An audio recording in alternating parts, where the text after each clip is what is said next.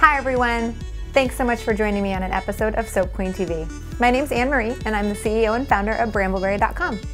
Today I'm going to be showing you how to make these awesome melt and pour bee and honeycomb soaps.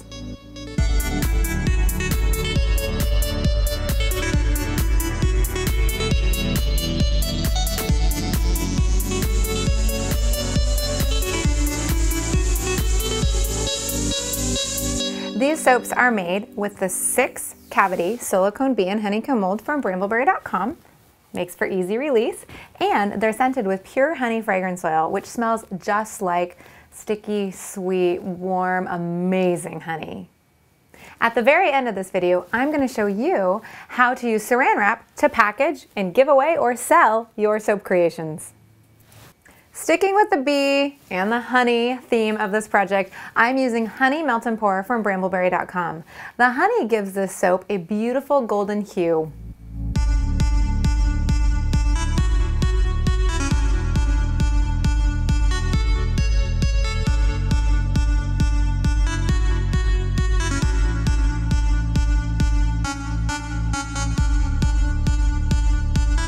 To get started, chop up a full 16 ounces of the Honey Melt and Pour and just a few ounces of the white Melt and Pour base. Place 2 ounces of the Honey Melt and Pour base into a glass heat-safe container. Use just a little of the black Oxide color block in this container before you start to melt it. You can either do that by chopping just a little bit off or using the scraper tool to make it even smaller. I'm using about an 1/8 to a 1/16 of the entire block in here.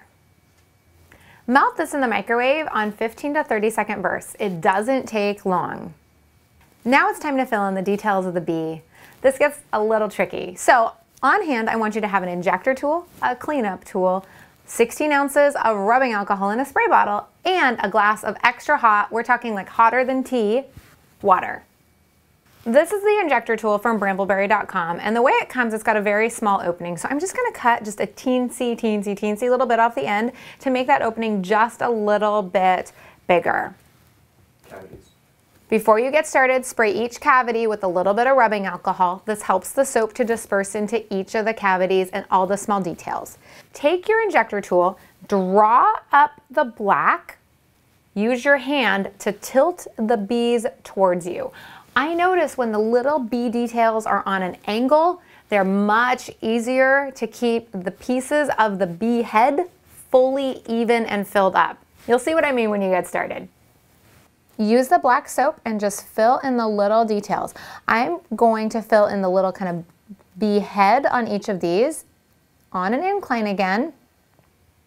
In between colors, make sure that you are also drawing that hot water up into the injector tool and just really cleaning it out so that little injector tip does not get clogged with, well, dried up soap. Once that little bee head has totally hardened, then you can place the entire mold down flat on the table and now gently and carefully fill in just a couple of those bee stripes. Just a little bit does it, and don't you worry if you go over. I'm going to show you how to clean that up in just a second. Now right here you can see I went over just a little bit on this little kind of area. Just take your cleanup tool and scrape it out gently. There, comes out so easily, right?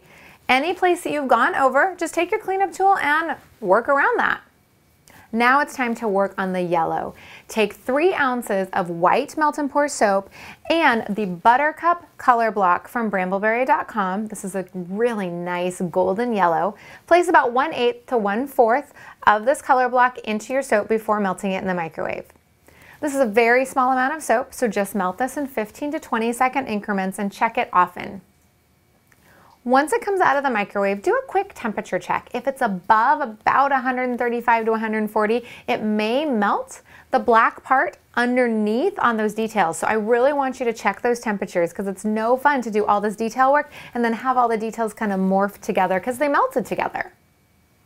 Before you get started, make sure that you've sprayed the entire cavity of your soap mold, including the black soap, with rubbing alcohol. Once the yellow soap is the right temperature, go ahead and fill up an entire injector tool. Now, the trick that I like to use is just dribbling the yellow soap down the side of the wings. Don't put it in the middle, do it down the side of the wings.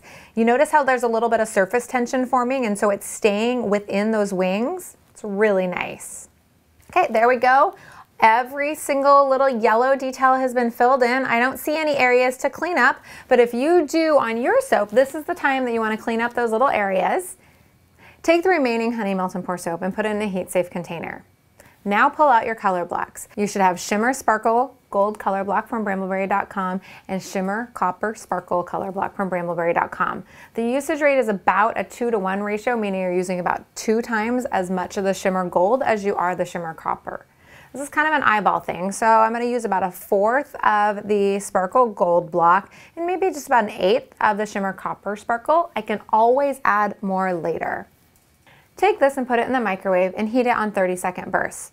Make sure to stir once in the middle just to make sure this is all melting evenly. You'll probably melt this for about 1 minute and 20 seconds depending on the strength of your microwave. Add 0.3 ounces of pure honey fragrance oil to this and stir in really well. You want to make sure this gets fully mixed in, and you can't really see through your soap right now because it's opaque at this point. So stir really well. Now check the temperature. What temperature are you at? If you are above 130, you are going to melt all the details of your little bee. So keep checking that temperature, be patient. You want your soap to be between 125 and 130 before you pour this remaining soap into your cavities. Last thing I need to do before pouring is take my rubbing alcohol, and spritz a little bit of rubbing alcohol onto the cavity of the soap, and that helps my bees and my base adhere. Now pour the gold base into each cavity. I generally will pour on the non-bee portion of the mold. Allow the soap to fully cool and harden, preferably overnight. I don't like to put this particular recipe in the refrigerator because I notice when I do, the little bee hardens up faster and then it peels off the soap in the end. So don't put this one in the fridge. To remove your soap, gently peel away from the sides and then push down with your thumbs on the bee. The bee is the most important thing. You want that to come out. So just keep pushing down. See that? Ooh, whoop, is that coming? Oh, good, perfect. Whew. Now we just have to do that 5 more times. I love using silicone molds for cold process and melt and pour soap because of the ease of release. Wasn't that awesome? They came out perfectly. Now, one last step to show you before I let you go. How do you wrap your soap and why do you wrap your soap?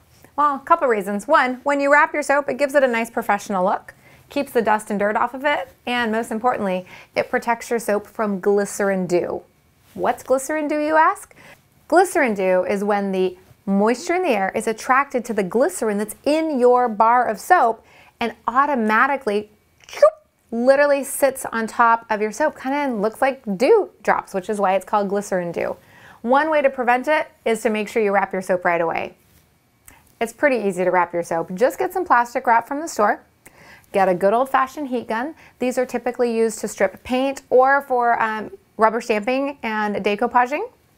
Try and get as close to the size of the bar as you need here, and then wrap tightly. And notice all the excess, I just like to snip it.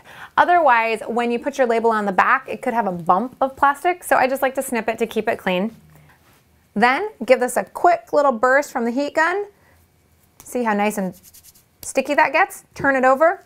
Now, this is the key, just a very, very, very quick heat, and barely over the top. If you do too much over the top, pop goes the plastic and you'll end up with holes in your plastic wrap and have to do the whole thing over again. But still, I love how professional this looks and I hope you do too.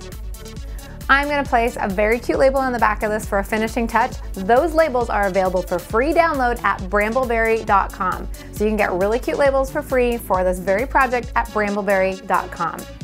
I'm gonna link to that link for you down below in the description of this video.